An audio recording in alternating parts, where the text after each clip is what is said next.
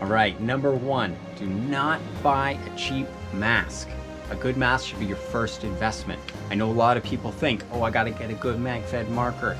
You can't really use a good mag-fed marker when you can't see on the field because you got a rental mask and you're fogged over. Get a good mask first. Doesn't matter what kind you get. You probably have to experiment a bit to find what exactly you like, but you need a good mask first. Now, when you're looking for a good mask, you gotta make sure that it's a thermal dual pane lens in the mask. A lot of the time, if you're spending more than $100 on a mask, it's going to have one, which is great.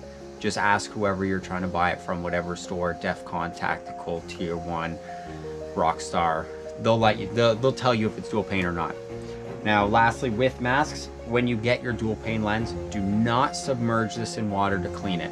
I've seen a lot of people do it, and in between the two layers, the two panes, is an adhesive, and when you submerge it in water, the water starts to eat away the adhesive, the panes will start to split, and as soon as you do, it'll fog up all on the inside and all the way across.